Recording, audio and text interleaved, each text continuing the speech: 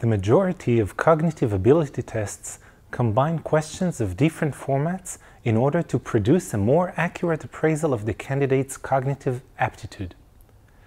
In addition, in order to provide a more informative report to the employer, the test creators usually divide questions into several categories.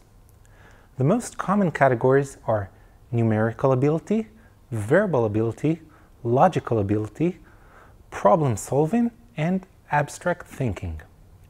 These categories help the employer match candidates with higher scores in specific categories to positions that fit their skills. The Criteria Cognitive Aptitude Test is no exception. The creators of the CCAT divided the test's 50 questions into 3 subcategories. The first is math and logic. This is not an assessment of your basic math skills, but a test of your ability to quickly work with numerical and logical information presented to you in order to find a solution for a problem. However, the test does rely on your good command of basic math and pre-algebra. Second category is verbal reasoning. This is not an assessment of your reading and writing proficiency, but a test of your vocabulary level, which reflects on general scholastic level and your ability to find your way with words. The third category is spatial reasoning.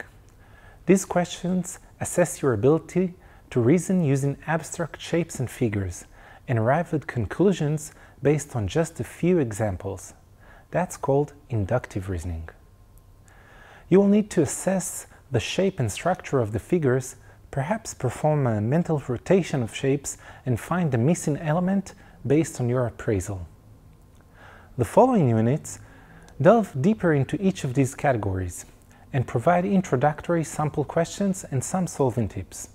However, here at iPrep, we believe in learning through practice.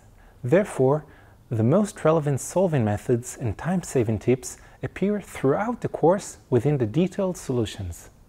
Good luck!